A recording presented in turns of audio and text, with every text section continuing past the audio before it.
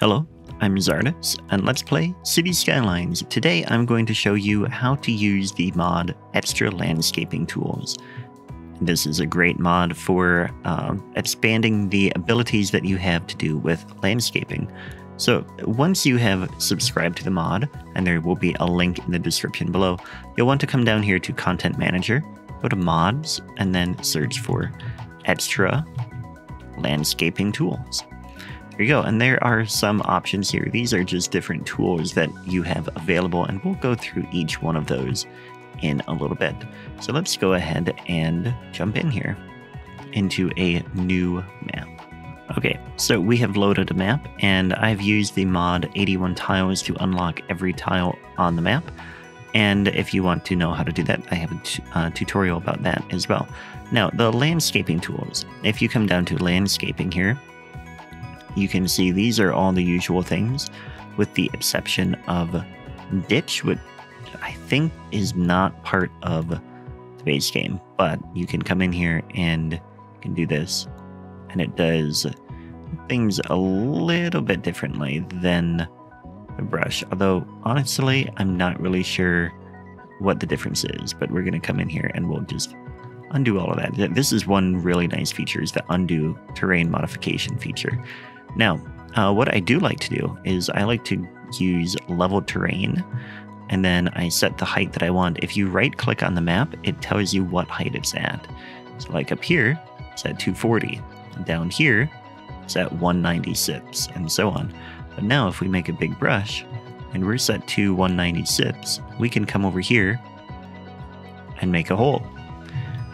Then what we want to do, another thing that we have available, is sand. We can now paint sand on the map, a different texture.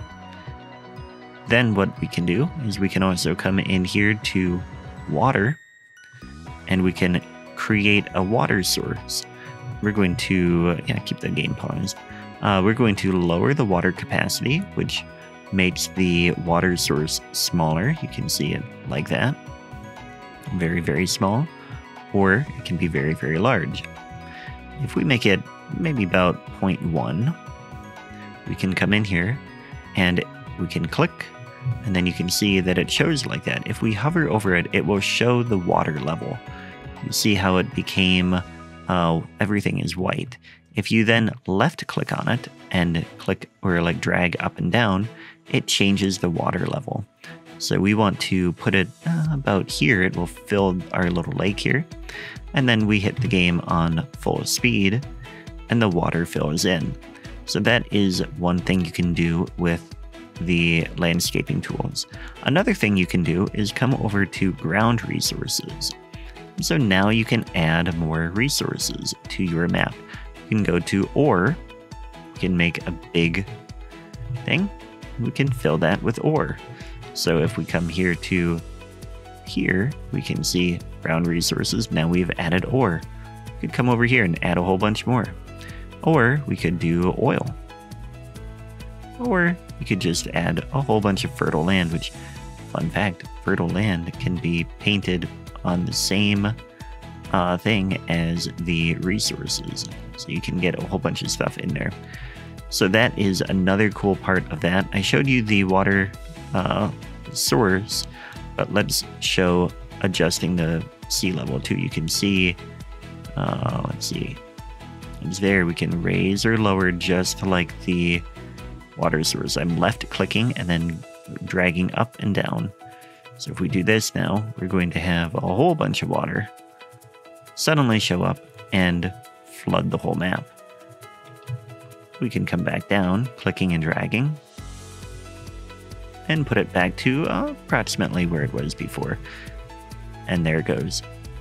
So that's another thing you can do. I did not get it at the right spot. You can see the water over here, although there's a water source, so that will fill back in. In general, another word of caution, be very careful when you're messing with water. Water physics in the game are very difficult to master. Make sure you have the game set to pause anytime you are using that. Now, taking a look at the brush, let's come into trees. You also have a bit of a tree brush now.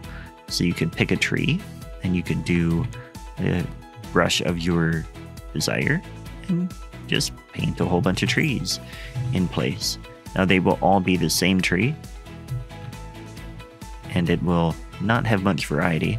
There's a different mod you might want for that, for adding more variety. But also keep in mind, the more trees you have, the bigger the performance drain on your system. So that is just something to keep in mind. Okay, I think I've covered everything about this mod, and I think that is where we will leave it today. So I hope you've liked this tutorial and it has helped answer any questions you had about the Extra Landscaping Tools mod. I also hope that you will stick around and catch more tutorials about mods in this series. So thanks for watching, and I will catch you next time. Take care.